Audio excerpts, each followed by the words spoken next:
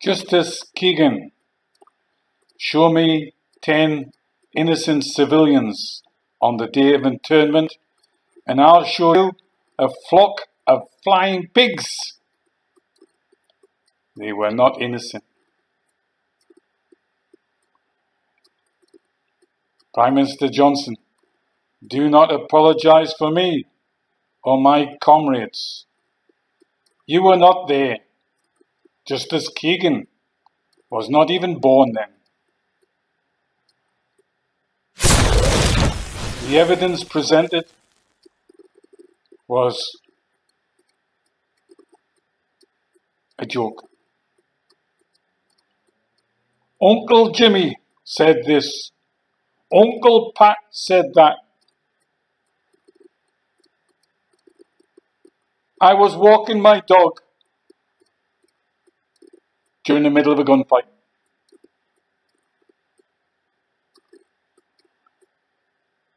I'd gone to a wake. Yeah, you'd gone to a wake, all right. You're on.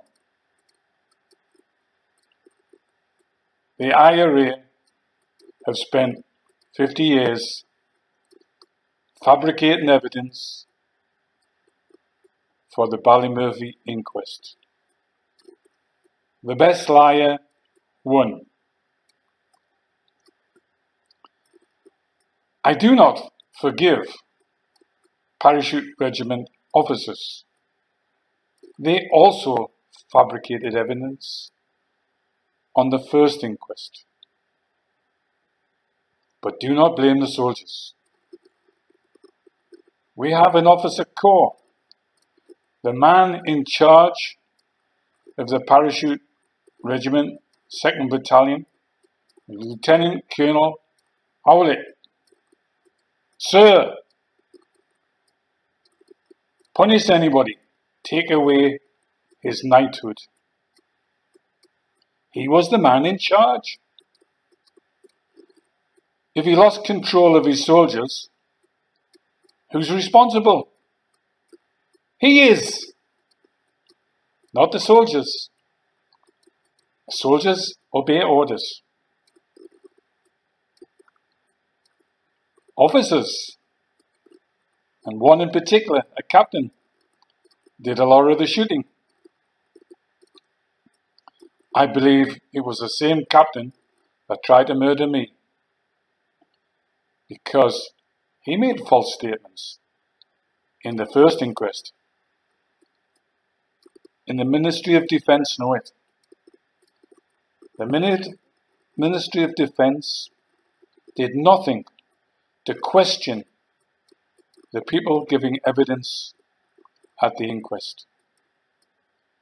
I was at the inquest via video link, like I'm showing to you.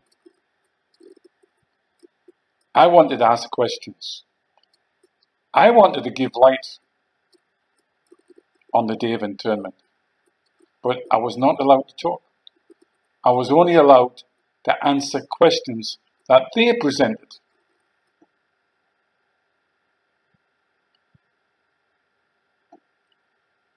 Initially, I was sent the statements of the families, friends giving evidence. I couldn't stop laughing. I couldn't stop laughing. It was that comical. They weren't there. So statements were made, totally fabricated. And the IRA spent 50 years fabricating evidence. And the British officers fabricated evidence. And the best liars won. But who's going to get punished? Soldiers. Little soldiers. Non-commissioned ranks, not the officers. Boris, do not say sorry for me. Apologise for me. I did nothing wrong. I may be the only person at the inquest that didn't tell lies. That's why I'm not liked by the families, nor the Ministry of Defence. But please, I have nothing to be embarrassed about. Lack of medical training. I was a first aider, not a fucking doctor, not God. These people were shot to hell. One guy. Let's have a look at the evidence. Noel Phillips. Shot through the neck. In there, out there, a tiny little hole. It states in the first inquest, a shotgun bullet. Show me the shotgun bullet. He went in and out. Did he run in front of an IRA man firing an Armalite and accidentally get shot by the IRA? He did not get shot by a 7.62 army bullet. It would have took his head off. It also states in the first inquest that he got shot in the buttocks and the arm. I asked him, "Are you shot anywhere else?" "No," he said. I didn't want to fuck him about, turning him over, because of the fact that he had a hole through his neck. What do? He wasn't bleeding externally. I should have put 2 corks in. This was a total lie, and the best liars won, and that is the IRA and its sympathisers. Take note on another occasion. The inquest in Londonderry, Bloody Sunday. How many members of the IRA give evidence?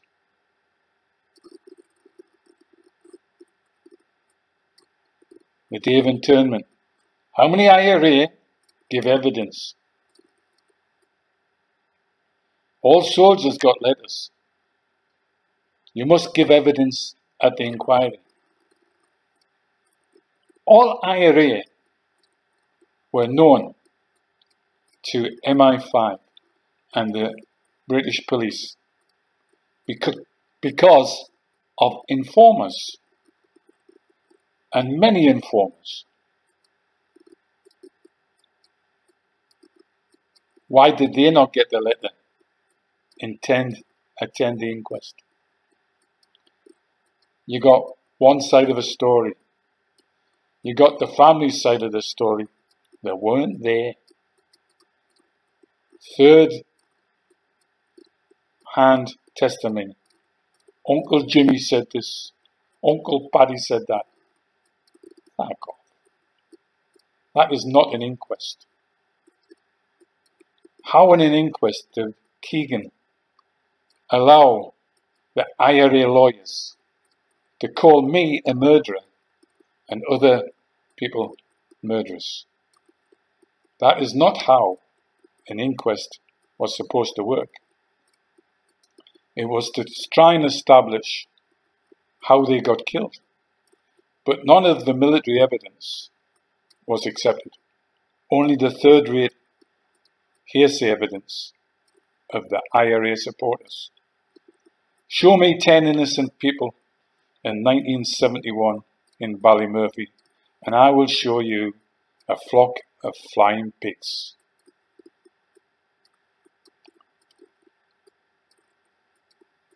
Do not apologise.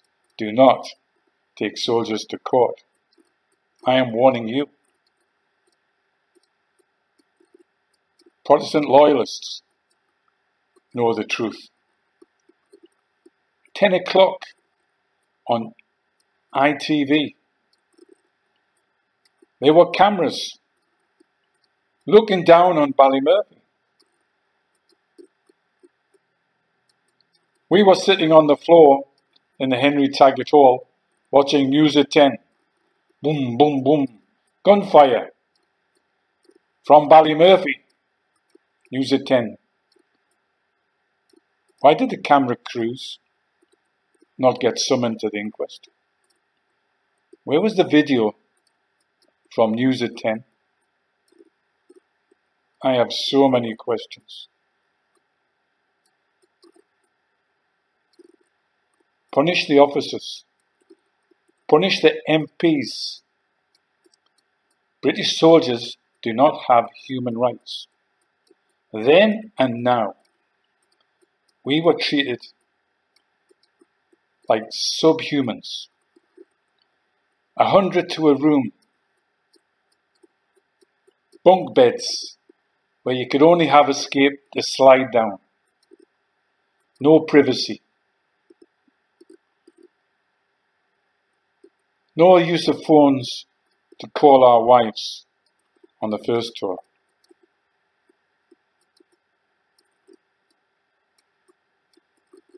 Money was taken off us by the officers. At lunch, midday break, sandwiches were sold to soldiers. But the bread, butter and fillings was army rations. We were being forced to buy army rations because the Major wanted money, company money. We were being exploited.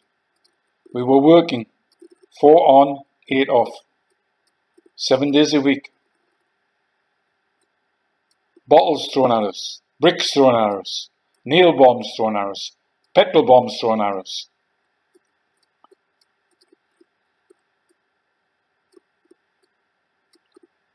You feel sorry for them 10 innocent men and 1 woman? I don't. They were assisting the IRA. Men, women and children, civilians. 90% of Ballymurphy assisted the IRA in trying to kill British soldiers. And these are facts, not third hand. I was there. Please do not apologize for me.